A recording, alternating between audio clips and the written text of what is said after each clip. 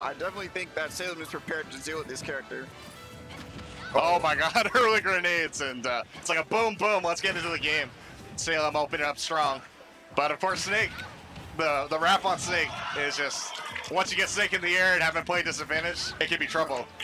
Yeah, Salem's already starting off super strong. He's like having the setups everywhere, the bombs to follow up into his aerials, great beer burst positioning. Like that's the one thing I noticed about all these top Snakes like MVD, Ally, Salem. They use their grenades in it. Oh my goodness, perfect stock with the C4. Yeah, does he have a hurt box? Like he has not been hit. Okay, there we go.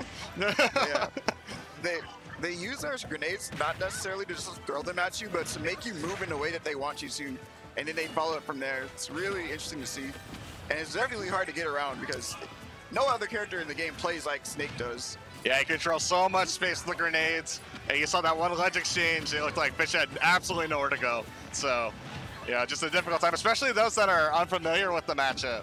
Especially a Snake of this caliber with all the setups. It's just not a good time overall. He's already in trouble. Oh, man, that'll pick him off. So good. Salem is controlling the stage so well. Like, it's really hard for him to get in with this Lucina and actually get started. I know if Lucina does, get Snake in the air, he can juggle really well, but Salem's not even been put in a situation like that. Look at the beer verse positioning as well, too. Yeah, he's just not made a misread the entire game. Like, everything is working for him. Doesn't matter what button he's hitting, it's doing damage.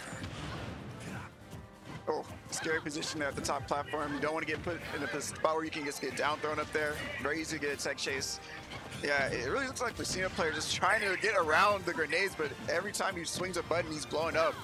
Yeah, it's kind of like every time he can navigate the grenades, Salem's right there. Anytime he can figure out Salem, all the grenades are there. There's an up there, and that'll take the game. Yeah, just, sometimes you get caught in the moment. You're playing against a legendary player, and the spotlight hits, and it's 3, 2, 1, go, and you get a little petrified. It's a little tentative in that game, I think.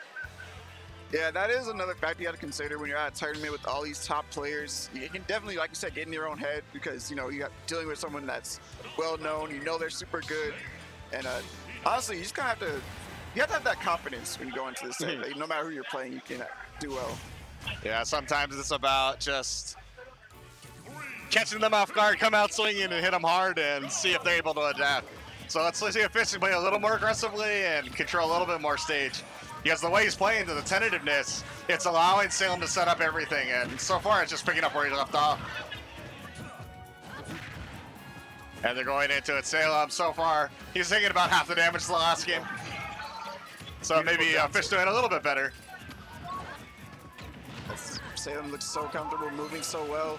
The Snake right here, oh, those setups so hard to get past the explosions, man. The thing about Snake is so interesting to me is that he can ledge trap you from halfway across the stage. Yeah. I don't think any other character can do that. It's just, control so much space, especially when they have all the momentum. Oh, man, it's just right where he left off. Oh, my God. Hey, Salem, take it easy. It's just a boy. Oh, yeah, Salem's definitely feeling himself right now. It's like it's prime time. Oh, my God, that almost combo. Yeah. His setups are crazy, bro.